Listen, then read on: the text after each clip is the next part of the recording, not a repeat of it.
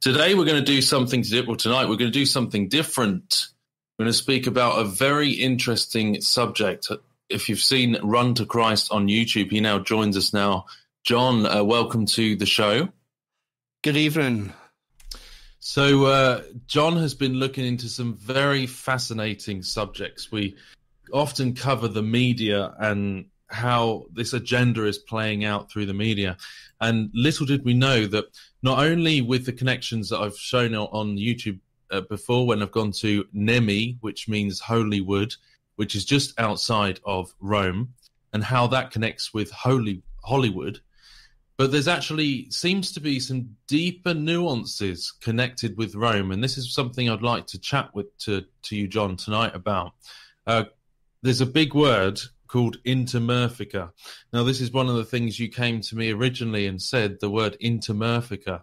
Can you firstly explain what is this intermerifica? Right, well, it's a document that was put out in 1963, and it was done at the Vatican II Council, and it was a decree on the means of social communication.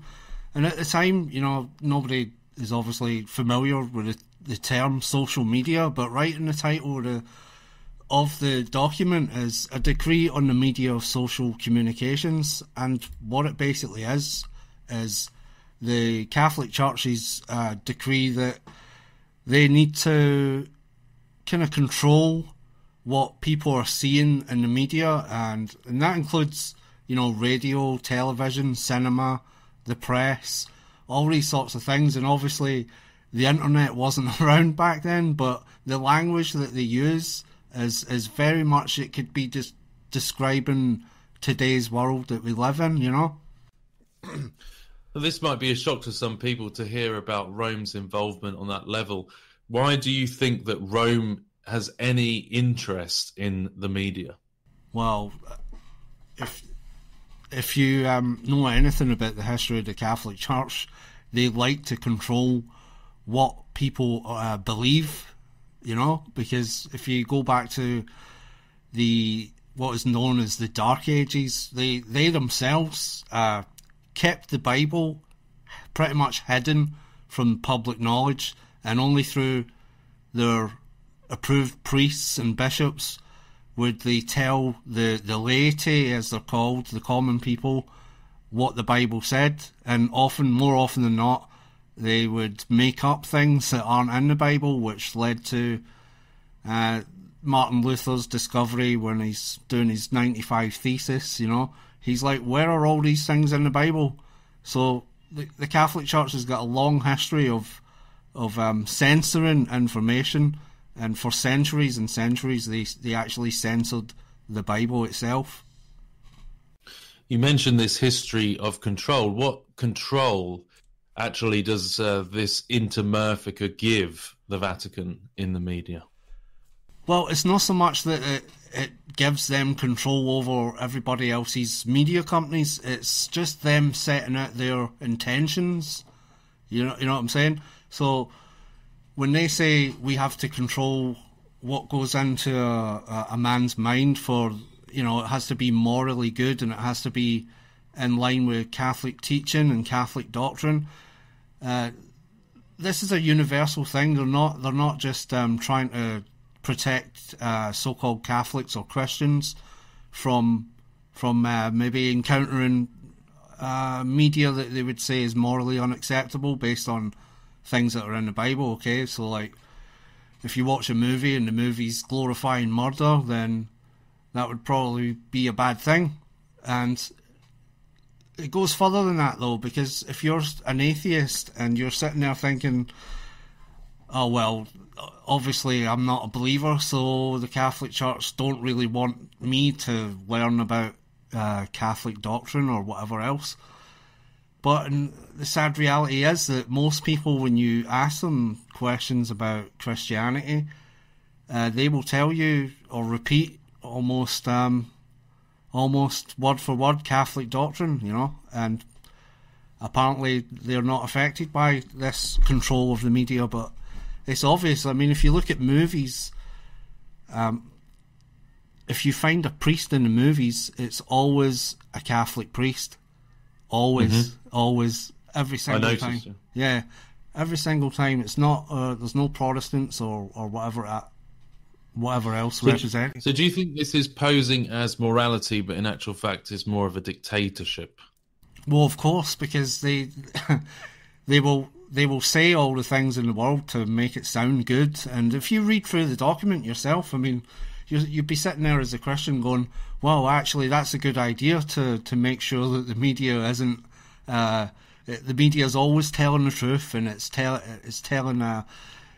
promoting good moral guidelines, right? You'd be like, why am I bothered about that? But the thing is that, as I said, their Catholic teachings are not to be found in the Bible. So, and the Bible also warns us about people who appear to be Christians, but they speak like dragons, where their language is different for what they're portraying to the public, And it's a very real danger that these things are shrouded in what's known as good and acceptable, so that they're easily digestible and the public will accept them, But when you say Rome is involved in this heavily, are you talking about certain I mean, I know maybe we're not entirely sure, but do you think it's a broad thing, or do you think there's a group within the Vatican that is involved in this? Oh, absolutely. Absolutely. I mean, there's a document that came out before ansdIntermerifica, and it was 10 years before that, or something like that, and that's called Miranda prousis, and it's basically the same sort of thing, but it's a really, really long document, and that was sent out to all the bishops in the entire Catholic Church. Then we had ansdIntermerifica, which came in the 60s, but as I'm saying, like, this is like doctrine that's put out there for the entire church, but as you say, there is a group that works to get this agenda fulfilled, and I would say obviously that would be the Jesuit order. What was the set you mentioned, Miranda prousis? Yeah, that's a document. It was a letter to all the bishops that came out in 1957, I think. That was. And what does that outline? Yeah, that outlines kind of the same things, but it's not as official or important as ansdIntermerifica, because obviously it was just a letter. It's called an encyclical, but that's just a fancy word for letter. So the Vatican II Council meeting, that's where ansdIntermerifica was first talked about and addressed. So this is like the agenda, whereas the previous document, Miranda prousis, was like a letter to the bishops, Because they have that many different encyclicals, don't they? So some on the environmental, climate change, and different subjects. Yeah, exactly. And if you think that the media is not following the Pope, then all you got to do is look at what the Pope says in the media, and does the media then go along with what the Pope says? And if you pick a subject, it's like if the Pope mentions immigration, the Pope is pro-immigration, and he's basically saying to all the nations around the world that you should accept migrants. And of course, what does the media then parrot to the public? The media, of course, are on side of mass immigration, and that's just one example that the Pope's been given. But that's it. If you check out the Pope and what he says, do the media, agree with the Pope? And more often than not, they do. Yeah, no, it's so interesting. As you say, it's almost like you've got these different documents and encyclicals and letters that basically these are put forward, and then we see the entire, much of the mainstream media and certainly different countries across the world, they're actually following suit with these documents. Of course, and it's like anything the Pope says, they take it on board and jump, I mean, what is it? In America, for the first time, Pope Francis was addressing Congress. I mean, that's just never happened before.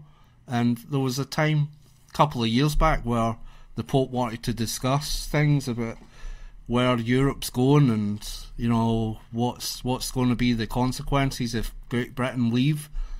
And he called for a meeting with all the European heads of state, and they all just dropped everything and went to see the Pope, you know. And what other world leader has that kind of drawing power, you know, like sway with world leaders, you know? Do you think there's something different about this particular Pope?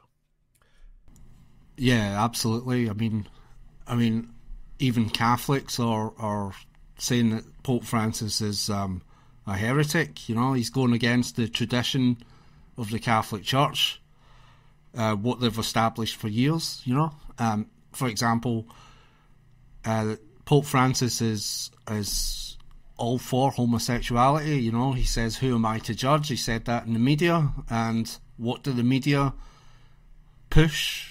They push a homosexual lifestyle and they tell everybody to accept it. And atheists go to heaven, right? That's something else. He's right. been making many different statements right. against traditional doctrine, even in the Catholic Church. Sure. There is something different about it. I mean, he is the first Jesuit Pope. That is probably quite important. He's from South America. He came from Argentina. And the new Jesuit General Superior is also from South America. He's from Venezuela. And I don't know if you're aware about what's going on in South America, but basically they are mostly socialist countries, which are, their economies are failing, and there's people starving in the streets. People are forced to eat their pets because they have no food. And if you know about anything about the history of socialism, you know that it comes from the Jesuit order. Mm-hmm. Yeah, but it makes me think of Venezuela and places like that. It's just terrible, isn't it? What's going on out there? But, yeah, that's what I'm saying. Like, you know, the Jesuit General Superior, he's from there, you know. And it's is this like, the Adolfo Nicholas? Is that right? No, that's the previous one. But here's the thing. Here's the thing about the Jesuit General. They're supposed to be in that position until they die. But we have at least 5 or four ex-Jesuit generals that are still living. Yeah, and they've just passed on the position. The new guy is... hold on, I'll just find his name. No, just as you're doing that, just to mention, coming back to what you said, it is amazing. I've spent a bit of time in Rome, and it's not only the people of Italy that some of them are very upset at the way the Pope gets involved in politics, but it's also within the Catholic Church itself. I noticed this divide that there's conservative Catholics putting up posters and billboards in Rome, which get swiftly taken down against Pope Francis. So there is this real division, not only in Italy itself, but in the Catholic Church. So, yeah.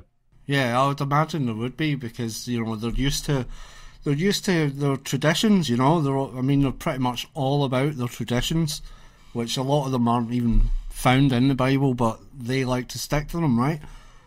I mean, other things like the homosexuality thing, and Pope Francis is, you know, who am I to judge? But, you know, that just flies against not only the Bible, but what Catholics themselves have taught. It just makes you wonder where it's leading, doesn't it? Well, it's generally, I think it's leading to a socialist agenda. I think they're trying to install socialist governments around the world, and on purpose have them collapse, because the socialist system, it's never worked in history before, and it's doubtful that it will again. So that's my opinion on what they're trying to do there. Is like bring but down... He took over the Knights of Malta as well, and we see several different groups that he's taken command of, right? Essentially, yeah, and he's consolidating his power. That's what he's doing. We read that article. It was just last week. He's consolidating his power so that basically it's what he says goes, you know, and nothing really is delegated to the lower bishops and cardinals. You know, it's all consolidating back to him, you know. And just to mention this new guy, the Jesuit general, he's Arturo Souza. So if anybody wants to look that up, that's his name.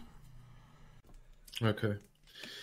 Yeah, on that subject of technology and going back to Intermerifica and these different documents that you mentioned of social media, is it true that Pope Francis actually met with the head of Google, Eric Schmidt, is it? Yeah. He, not only him, but he met with the other heads of big tech. He met with Zuckerberg from Facebook, and I can't remember the guy's name, but he was the owner of Instagram. But Facebook now own Instagram. But specifically, what he said to the owner of Instagram made me sort of prick up my ears. And he said it's very important to talk about the power of images. And of course, Instagram is basically an image sharing website, isn't it? So it rung some bells when I heard that. I was like, wow. The power of images, I just thought the image of the beast and things like that, and how an image is worth, what is it they say, 1,000 words, So you can say a lot with an image, and I think the Pope and the Catholic Church are well aware of the power of media itself, Yeah, and there was also that EU-wide Digital Act or something, wasn't there? That seems to be quite a vast control grid, potentially. Yeah, it's. I think it was Article 13, the copyright one. I think that's what it's called, but basically there was an uproar on that, wasn't there? I mean, yeah. Most of the internet will change because of that in Europe, and obviously that's going to affect content creators at YouTube, because even if they're based in America, their audience, a lot of their audience is also in Europe, so it will kind of mess things up for that. But I mean, it's not set in stone, Article 13. It could be repealed or whatever, but knowing Europe and where they want to go with things, I highly doubt that they're going to change their minds on that. So do you think a lot of this is deeply connected to the EU state? Oh yeah, absolutely. I mean, my super state. Yeah, super state, exactly. I mean, it's how it's described in Daniel chapter 2 with a statue. I mean, I've been over this quite a lot on my channel. I know there's a lot of Christians that don't agree with this sort of interpretation of the statue, but I've done a lot of studying on this, and I really feel confident on it. The clay and iron feet are most certainly the nations of Europe, and the 10 toes are the 10 kings of Europe, So to me, this is definitely tied to the European superstate, because that's where they want to go. They want to create a European army. They want to create more consolidated power, and that's what their agenda is, to start the new world order. But as the Bible says, the feet will be struck by the rock, which is the coming of Christ. So that's what I'm looking forward to. Amen. Yeah. And it's certainly interesting that we've got this Brexit and things going on. There's a lot of shifting of pieces I see in the world at the moment, Yeah, it's absolutely, it's quite an amazing time to be living in. If you're paying attention to what your Bible says, it's just unfolding right in front of your eyes. And a lot of people are like, they might not know about these types of things or whatever, but it's really important, because right now history is unfolding straight from the pages of prophecy in the Bible. It's amazing. It's absolutely amazing what is going on. Well, in my opinion, it means we're really close, Close, yeah. Yeah. We've had these theories online for a long time about certainly the Illuminati, which seems to in some ways go back to the Jesuits, the Enlightenment, and Adam Weishaupt. And do you think that this all-seeing eye could tie into this counterfeit means via technology of playing God, of trying to be like God, and counterfeiting. But it could basically be describing this, that through these organizations like in the Vatican that we've already spoken about, that they're essentially trying to take over the world by doing this. Absolutely, it's a Jesuit New World Order. That's what I keep telling people. You know, there's a lot of talk that on the internet that it's the Jews who run the world, but it's absolutely not the Jews. That's not what the Bible says. You know, that's just one point on it. You know, these organisations that are working together, they're all. I mean, the Jesuits have their fingers in just about every pie that you can think of. They have their fingers in education. You know, at seminary schools, they have it in universities. They have some of the best universities in the world, and it's like everybody wants to go there and be educated. You know, and it's nothing new. That's what they've been doing for centuries. You know, I mean, you could go to a university in France, a top university in France, and it would be run by the Jesuits. You know, and this was back in the day where Voltaire was his time when he was writing his writings and living in France. And a strange thing about Voltaire as well, his descendants are actually a Jesuit. There's a guy called Teilhard. What's his second name? I can't remember. But he's called Teilhard de Chardin. That's it. Teilhard de Chardin. And he is the father of the New Age movement. I don't know if you're aware of that. But he's wow, like mysticism. Yeah, he was quite prominent in the formation of the United Nations. I've got a video on my channel called "The Truth About the History of the United Nations," and it goes into a bit about Teilhard de Chardin. And yeah, he was actually a relative, a descendant of Voltaire. So I thought that was quite interesting. And even the Big Bang Theory had its roots in a Jesuit, did it not? I seem to recall. Yeah, well, I don't know if he was actually a Jesuit. I think he had the opportunity to become a Jesuit, but he chose to stay as an ordinary priest. But yeah, it was called the primordial atom theory, and it's basically the Big Bang Theory. And if you were to say that to an atheist today, they'd probably go, what are you talking about, the Big Bang? Because they always use the Big Bang Theory as some kind of refutation against God and the Bible and things like that. And it's like, well, a Catholic priest came up with that, do you know? And they're like, what? Well, it's certainly interesting, isn't it, how the evolution theory fits into that supremacist ideology that we see. Yeah, well, there you go. That Teilhard de Chardin, again, he was involved in the Piltdown Man hoax, which was something that they dug up out the ground, saying it's the missing link. And he was involved in that hoax. And there's another one, I can't remember the name of it. It might have been the Lucy one, which is quite famous. But he was involved in 2 archaeological frauds that were basically to propagate the theory of evolution and you know, make it true in the minds of men, you know.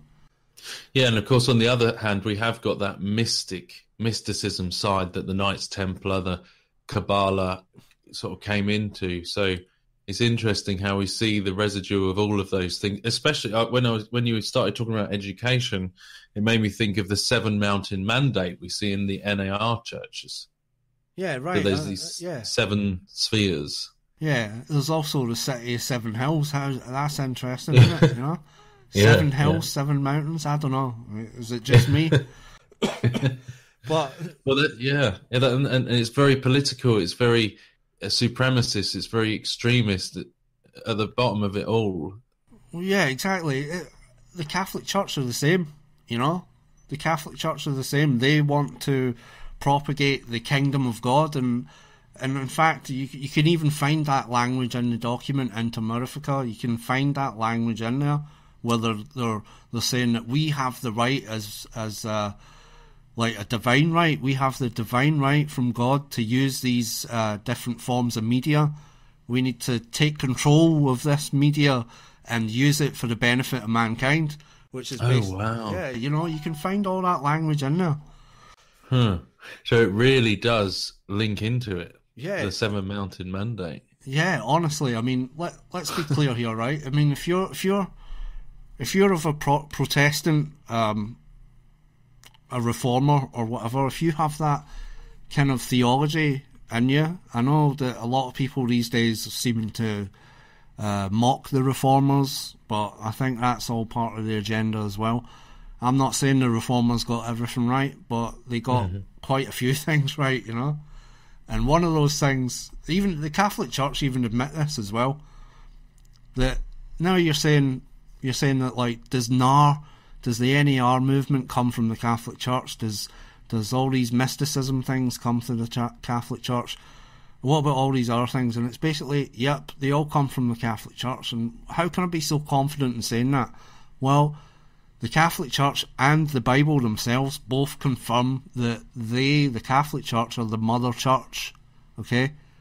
So they call themselves the mother of all daughter churches, because the Protestants are not regarded as a sister church to the Catholic Church, Like if you had two Protestant churches, like one was a Baptist and the other one was a Methodist, they might refer to each other as sister churches, because they're both Protestant and whatever else. But the Catholic Church, very specifically, Pope Benedict XVI said this, that the Catholic Church is not the sister of all the churches, but the mother of all the churches, okay? Now, when you look in the Bible, and what does it say about Mystery Babylon, who's the mother of all harlots, right? Now, every time I say this, it kicks up some fuss, because basically, in a roundabout way, I'm saying that Protestant churches are apostate, because they wouldn't be a harlot if they were true to the Bible and true to God, right? So when you say this to people who are in Protestant churches, they're like, what are you talking about? This can't be true. But it is true. Look at all the Protestant churches now, and how many of them are signing documents and declarations that they're going to forget what happened in the past, and they're going to just shake hands with Rome and say sorry and go back under their wing. That's basically what they're doing now, And there's so many churches that are doing that, So I don't think it's beyond the scope of theology to say that, when the Bible says the Mystery Babylon, the mother of all harlots, I think that's what it means. When you know and understand that Mystery Babylon and the woman that rides the beast is in fact the Catholic Church, then that whole thing makes sense. But if your theology is different, you might have a different take on it, and that's fine. Yeah. I mean, of course, we see a lot of this infiltration, especially in the last few decades, through these false leaders and the charismania, the NAR, the Dominion theology, even the latter rain stuff. And we see that this has come through these false apostles, even calling themselves apostles, which actually is quite a Catholic thing, right? Because the apostolic church. Yeah, exactly. They claim to be the succession of the apostles. Yeah, so we can see these offshoots that's come in just to steal, kill, and destroy from the true Reformation understanding of the gospel, the five solas and all of these things. And we see that subtly trying to chip away in many churches. But of course, there is still the faithful remnant, and I believe there are still some. Of course, we have to be aware of these things for discernment purposes. And of course, there's no perfect church, but there are still some churches that you can go into and they'll truly be seeking Christ in the proper way. But absolutely there is. I mean, when I say that the Catholic Church is the mother of all harlots, I'm talking about the leadership of these Protestant churches and where are they taking people. Yeah, there is absolutely brilliant churches out there. The people that are within the churches, I'm pretty sure they don't want to go under Rome's wing again. But a lot of the leadership, and say the Lutherans, for example, they want to go back to Rome, and that's a big mistake. Well, in a lot of these conferences, you know, these big celebrity pastor conferences that we see springing up. Yeah. And that seems to be a big trend at the moment, but a lot of very pro-unity, one world religion stuff coming through these. Absolutely. It's all kumbaya and hold hands round the campfire. And, you know, a lot, I don't know why, but I don't know why they like to take these titles upon themselves. I don't know if it's pride or what, but, you know, how can they call themselves apostles and prophets, you know? Scary. Like who gave them that? Who gave them that authority? You know, it's very scary. You know, because to me, the apostles got their authority straight from the Lord, right? Mm-hmm. So the word apostle means one who is sent, right? So they were chosen by Christ and sent out into the world. I'm pretty sure he's not getting in touch with people these days and going, I anoint you my prophet, you are an apostle. He's just not doing that, you know? And you've got all these bands of people running around saying, I'm the apostle this, and I'm the prophet that. And it's just, they're so obviously false, but for some strange reason, I mean, I guess the Bible explains it when it says that they'll heap upon themselves teachers to scratch their itching ears, right? They want to hear this stuff, you know? And I guess that's why they can't see it. They can't see it. Yeah, it really seems like it's the antithesis of Christianity, that every way I can see it tries to go against the way of the Bible. Yeah. And Scripture only. Yeah. And even this attack on this Arminianism, which I know you've listened to that priest, that ex-Catholic priest, I forget his name. Do you remember his name? The one that came out of it and exposed this Arminianism influxes. Yeah, Bennett, isn't it? It's Bennett. Yeah, something. Yeah. And how this is kind of affecting even evangelism today, the evangelical movement, although it's got many good things about it and has done throughout the years, there's some of this influence has started to creep into some of the terminology.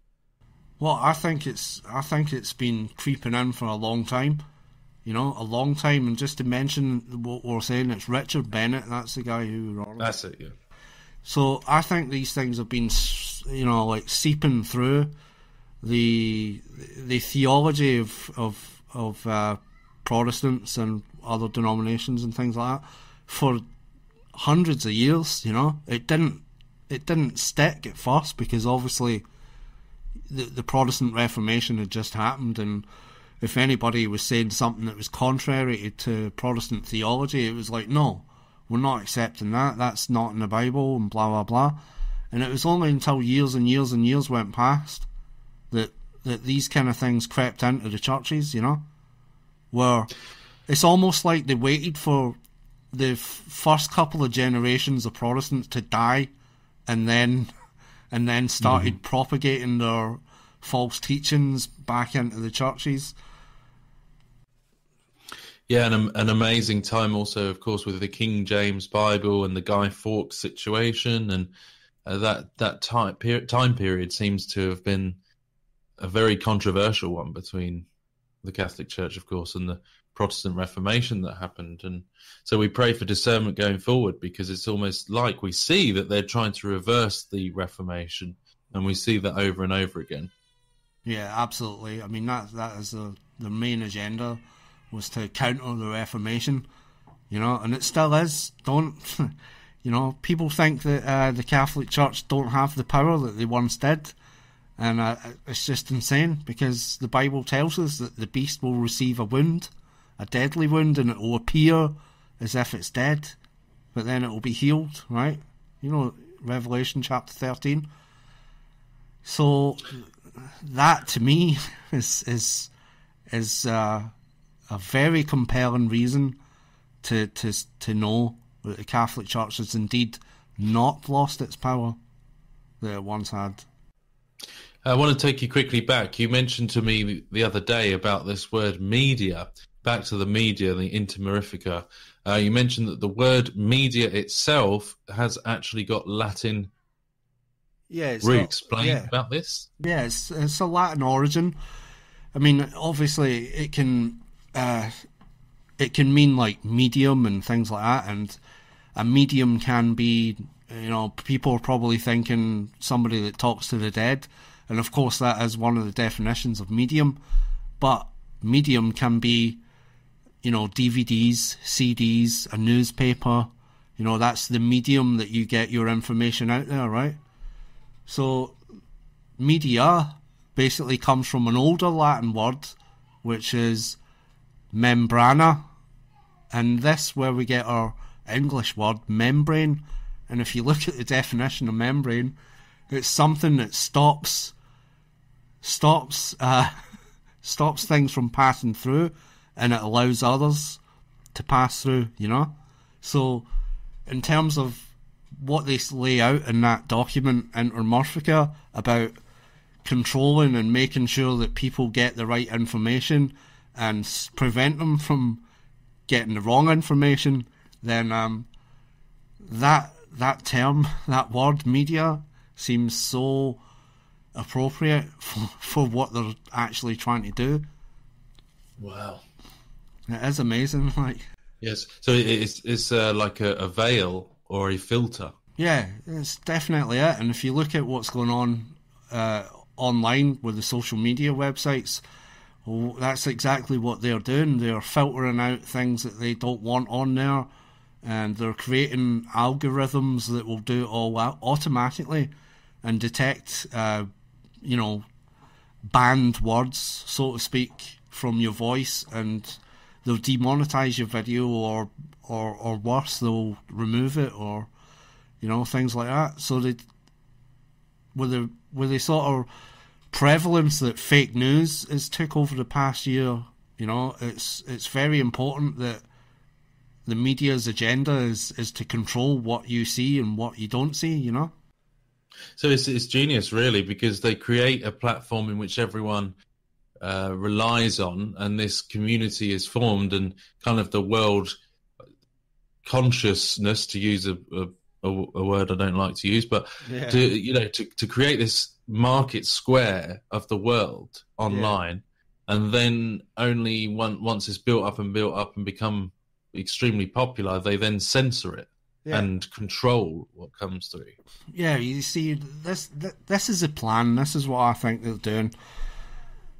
They've created, as you say, the global, marketplace, the global town square for everybody to go, and we're all using it, and everything's hunky dory.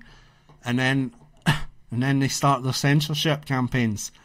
And as you well know, problem, reaction, solution, right? So what's the problem? The problem is that everybody's being censored, and it's sometimes it's specific voices from the right wing or whatever else, or it's a Christian voice that they're censoring. So basically, the problem is censorship. And what is the reaction that people are having to censorship? They're saying, no censorship, thank you. This should be a free platform. You should be able to say what you want and give your opinion. Okay? So, what's the solution? Government regulation. That's the solution. And you might think that that's a good thing. Yes, Facebook should be regulated. Google should be regulated. And that's exactly what the past 3 years of censorship is designed to do. You had the problem, censorship, the reaction from the people using the global town square. The reaction was, we don't want this censorship. We need the government to regulate social media, even though they're private corporations. Right? That's what everybody's calling for now. And what they're going to do is, when the government comes in and regulates social media, people will appear to be more free, but then exactly the government have regulations in place, which means ultimately when church and state come together, they can fully control what is put on social media, whereas before they're just a private corporation and they can basically do what they want.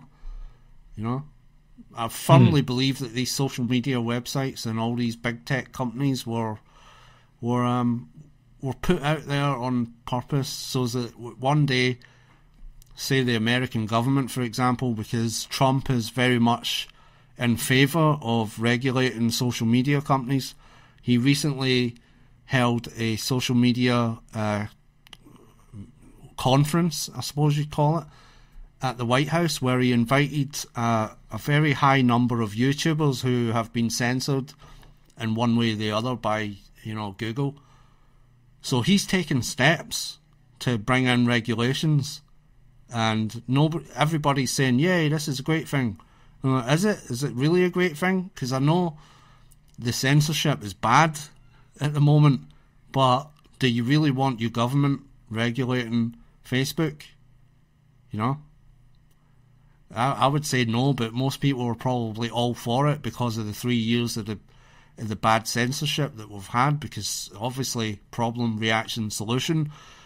The people are in that reaction phase and they need something done about it, Right, and of course it fosters that reaction. It fosters a revolutionary mindset too, that underneath all of this we've got this chaos agenda that seems to be brewing. Yeah, absolutely. You've got violence in the streets. You've got left-wing socialists being violent in the streets, attacking news reporters and things like that. All by design. All by design. It's all one big giant show. Do you think that some of these psyops are intentionally fostered, like flat Earth and other things? Do you think they're intentionally put into the mix, injected into the mix too? Yeah, absolutely. I've thought for a very, very long time that what is known as the truth movement has been, it was controlled from the beginning. That's what I think. And I can give people loads of examples, but I don't know if we've got time to go into it today. But before, I've witnessed the truth movement blatantly lying about a number of things. One of them being school shootings and things like that. They've basically lied, and I don't know why they're supposed to be truthers and they lie about things. So. Yeah, so it's, you mentioned before, it's like this truth. What was it from that movie? You mentioned this truth organization, Ministry of Truth. Oh yeah, that's right. 1984. Yeah, the Ministry of Truth. That's what the truth movement is. That's the online Ministry of Truth, because they will just tell you the complete opposite of truth in order to get more hits on their videos and keep you from the truth. That's my opinion, and I've been online on YouTube since 2007. At first I was just a researcher and I didn't publish anything, but I've seen all this happening. I've seen it all over the last decade. People just making up stuff blatantly. And what do you think is the end goal of that? Well, it's just to confuse you from what the actual truth is, I mean, let's take Flat Earth, for example. It's just insane how many people believe in Flat Earth now, right? And if you try and give them a sensible, scientific, factual explanation for the cosmology of this planet that we're on, they think that you're crazy, and they think that you're a sort of brainwashed person. And I'm like. Some of the Flat Earth memes are just grossly hilarious, and they just, they see sunlight coming out the clouds and they make a meme out of that, and obviously that means the sun is not 93 million miles away or whatever, And you try and talk sense to them and they just have no sense whatsoever. Sorry, Flat Earthers, but you don't. And I think personally, Flat Earth is out there to make sure that if you're a sort of scientifically minded kind of chap and you're not too sure about the Bible, you don't really believe it, and all these flat earthers come along and convince you that the Bible is a flat earth book, you being scientifically minded or whatever, you're definitely going to reject the Bible. You're definitely going to reject it. So do you think overall, or these psyops in general, do you think this whole thing is meant to lead people away from the true Christ and into distractions, deceptions, and ultimately destruction? Yeah. I mean, if you're sitting there worrying about space aliens invading the planet, then, you know, how much are you thinking about your own accountability for the sin that you've committed in your life? Are you really... makes me think about Planet X and all these type things. Exactly. I mean, how many conspiracy theories have we been through in the past decade, you know? Yeah. Lots, you know? All these, like, Planet X is coming, or the alien demon hybrids are coming, all these kind of things. Flat Earth, you know? Well, and date setting as well. There's been a lot of that, of course. But yeah, of course, the world is going to end on September the 23rd and things like that, you know? That happens every year, by the way, but we're still here. Yeah. Yeah, I mean, I just thank God that I've come out of that, because I used to be in the mix of that. I know how destructive it is, you know. It's, absolutely. So did I. I came through Christ, through all these conspiracy theories, you know. Yeah. I used to be the kind of guy that believed Zeitgeist, you know. You know that movie? Where it just said that, like, the Son of God is the actual sun in the sky. Ha ha ha! You've all been fooled, you know.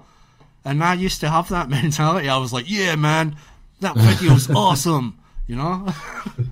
And like one day, I got schooled by a Christian who completely knew the history of ancient Egypt and all these other things that the movie was saying, and I had no answer to it. So eventually, I came through all of that, finding the answers, you know.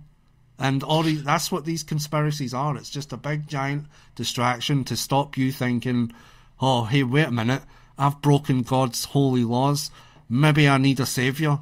You know, a lot of rabbit holes that take us away from the gospel. Blue beam and aliens, you know. It's like just sit down, forget about all these mad conspiracy theories, and just recognise that you need a saviour. That's the bottom line. And that's the thing, and that's a good point. You mentioned that you came through that, and also I've got the same testimony. So if there is anyone out there that is in the middle of that, there is still hope. You know, that Jesus can still save us. And come back to him. You know? Oh, absolutely. I mean, just because you're a conspiracy theorist doesn't mean that you're not eligible and welcome into the kingdom. Do you know what I mean? Because whosoever believes in the Lord shall be saved. Okay. And that's my favourite word in the entire Bible, whosoever, you know, because anybody can be saved. Everybody's invited, you know, everybody is called to repentance. But if you're spending your time, you know, thinking, you know, are the Ghostbusters going to come and fire the blue beam up, and then the aliens going to come and get us, you know, if you're sitting thinking about all these things, you're wasting your time. The ultimate truth is Jesus Christ, and that's just it. So we've talked a lot about the Vatican. So just finally, ultimately, the real battle, of course, is not against flesh and blood. It is a battle against the principalities, the powers, the in high places, and the verse that Paul says. So would you agree with that this our ultimate battle is a spiritual one beneath this? Absolutely. That's where the battleground is. It's a spiritual battle. And the verse that you just said is proof of a global conspiracy, but not the one that you think, you know? It's like we're at war with higher powers, right? And the person running the show of the conspiracy strings, it's not space aliens, it's not whatever, it's Satan, the devil, your adversary, and Jesus Christ defeated him, and you need to repent and just believe. Yeah, because ultimately people are making this all about the elite, when in actual fact it's a much deeper, much bigger thing than any human beings could do. Yeah, absolutely. It's like, you know, there's that saying where how can you keep a conspiracy secret where all those people must be involved? You know, if it's a global conspiracy, how are they keeping it secret? And I don't think they actually all know what the other guy's doing, because it's not them that's running the show, you know? Every man's a sinner, and the devil will use that. That's just a simple fact. So what would your message be to all the people that are listening here that have been involved in this truth movement and are coming to know that the gospel is the only real truth? Well, I would say to them, you know, like, have a look at the Bible. You know, there's much more mystery in the Bible than there is in these conspiracy theories that you're maybe watching on YouTube and whatever. You know, the mystery of God shall be revealed, and it's going to be soon. It is going to be soon. You can look at God's time clock, and his time clock is Israel. All you need to do is look at why is Israel once again a nation after 2,000 years. Something is happening, and it's time for Christ to return. So if anybody's listening, I would just ask you to believe in Jesus. Put your trust in him. Never mind all these conspiracy theories. Because ultimately, when you're before Christ and you're before his throne, what good is knowing all these conspiracy theories going to do you? You need to know Christ. John, from Run to Christ on YouTube, thank you very much for joining us today on RSE Radio. You're very welcome, brother, and I'll see you again soon. Thank you. God bless. God bless.